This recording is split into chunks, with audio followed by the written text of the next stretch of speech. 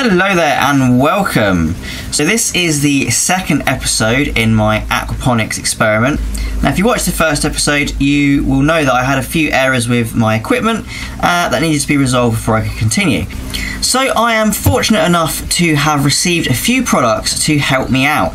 Now these were gifted to me free of charge by a company called Blagdon, and also I have some stuff from Interpet. So if you remember, I had a pump which wasn't really performing up to scratch and it was very noisy and I just needed a replacement. Now initially I was going to use a small internal filter and actually use that to pump the water. But I have been given a pump by Blagdon. This is one of their feature pumps, so it is actually ideal for what I'm using it for. It has an automatic shut off, so if it ever runs dry it's going to turn off, but I don't think that's going to happen in this situation. But that is what I'm going to be using now to pump the water from the bottom aquarium to the top reservoir where the plants will be growing.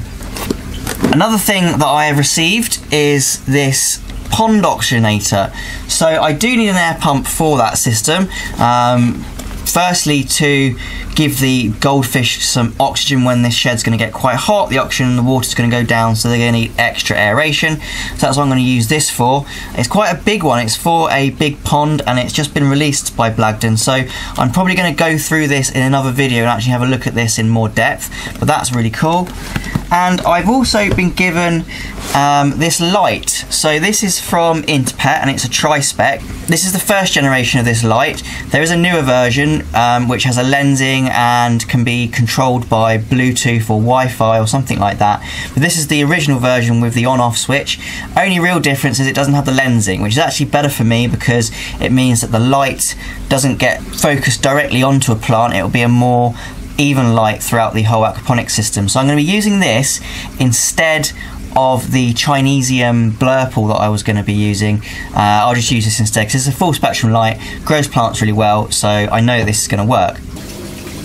Okay, so this is the pump and I've been using it for a couple of days now, so there was a bit of a lapse between the first part of this video and now. So I've had this pump running for a bit and it is working very well. It's really quiet, you can't hear it. Even in a perfectly quiet room, you would barely hear a hum off of this thing, so I'm very pleased. Compared to the last one that I had in there, this is basically silent. It's also got this cool feature which I've been using, and that is the flow control. Hard to do one-handed, but basically that thing turns and it allows you to control the flow. Just while I install it, I'll actually show you this other feature, which is the run dry mode. So this pump's actually plugged in right now. There it is, plugged in, and it's not on, and that's because it's got a smart sensor in the actual unit which tells it there's no water around it. So the minute I put it in there, it turns back on again. So it's pretty neat actually, it's quite a neat little feature. Right, well anyway, let's have a look at the actual setup now. So in the last video, I didn't have this spray bar. It was something I was going to say I was going to add to it, and I have, and it's worked a lot better. The flow is now equally dispersed throughout the whole of the top tray, rather than it just being coming out in one area and flowing straight down the hole. Now if you're eagle-eyed, you'll actually see that there are some plants growing in here. So let's just have a look at the lighting. So this is the Interpet Tri-Spec. It's been on the system for about a week as well now, and it's well, it's providing good light. You can see that it has 3 colours of light on there, red, blue and white, and they are controllable via this rocker switch, which is actually quite a nice feature nowadays rather than having a Bluetooth app or something similar. So looking at the actual aquaponics system, it seems to be working really well, especially with the updated design, with the good lighting, with the good pump. We are starting to win. Now, last week, I added some pak choi seeds to this bed. I actually recorded the whole thing, but unfortunately the data was corrupted and I've kind of missed a step in my videos. So skip ahead a week and this is where we are. I've sprinkled pak choi over and they've germinated. Quite a lot of germination in fact. You can see there are a few seeds which haven't germinated, but I think they'll get there. There's one, there's a couple there that are starting to go.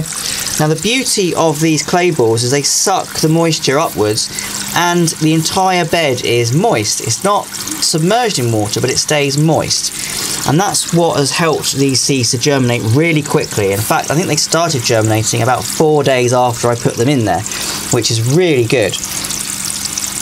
So all I have to do now is keep the light on and keep the pump on, and these should grow. Now, the second part of aquaponics is actually adding fish, which I haven't done yet.